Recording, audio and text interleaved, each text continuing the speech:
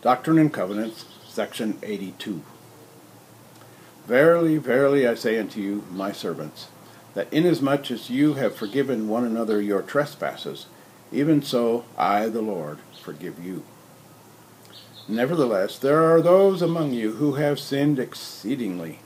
Yea, even all of you have sinned. But verily I say unto you, beware from henceforth, and refrain from sin, lest sore judgments fall upon your heads. For of him unto whom much is given, much is required, and he who sins against the greater light shall receive the greater condemnation. Ye call upon my name for revelations, and I give them unto you. And inasmuch as ye keep not my sayings, which I give unto you, ye become transgressors, and justice and judgment are the penalty which is affixed unto my law. Therefore, what I say unto one, I say unto all. Watch, for the adversary spreadeth his dominions, and darkness reigneth, and the anger of God kindleth against the inhabitants of the earth, and none doeth good. For all have gone out of the way. Now, verily I say unto you, I, the Lord, will not lay any sin to your charge. Go your ways, and sin no more, but unto that soul who sinneth shall the former sins return, saith the Lord your God. And again I say unto you, I give unto you a new commandment, that you may understand my will concerning you. Or, in other words, I give unto you directions how you may act before me, that it may turn to you for your salvation. I, the Lord, am bound when you do what I say. But when you do not what I say, you have no promise. Therefore, verily I say unto you, that it is expedient for my servants, Edward Partridge, and Newell K. Whitney, A. Sidney Gilbert, and Sidney Rigdon, and my servant Joseph Smith, and John Whitmer, and Oliver Cowdery, and W. W. Phelps, and Martin Harris, to be bound together by a bond and covenant that cannot be broken by transgression, except judgment shall immediately follow in your several stewardships, to manage the affairs of the poor, and all things pertaining to the bishopric, both in the land of Zion and in the land of Kirtland.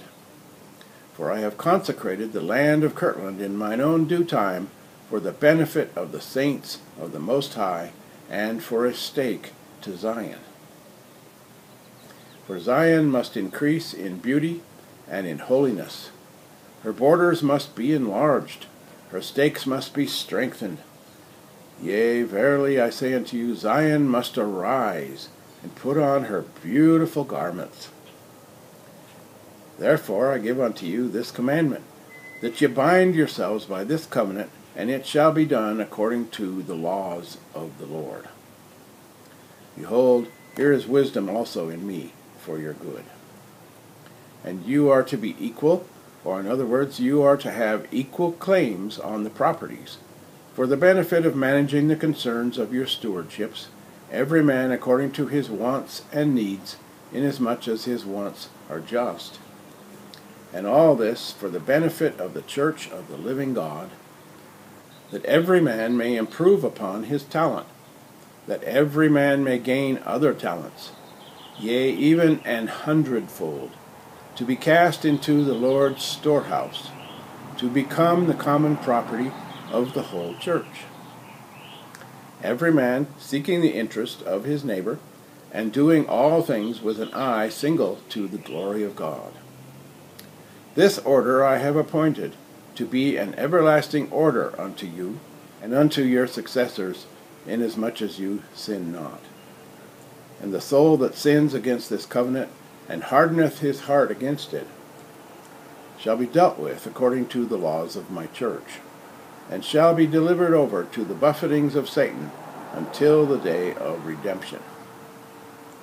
And now verily I say unto you, and this is wisdom, make unto yourselves friends with the mammon of unrighteousness, and they will not destroy you.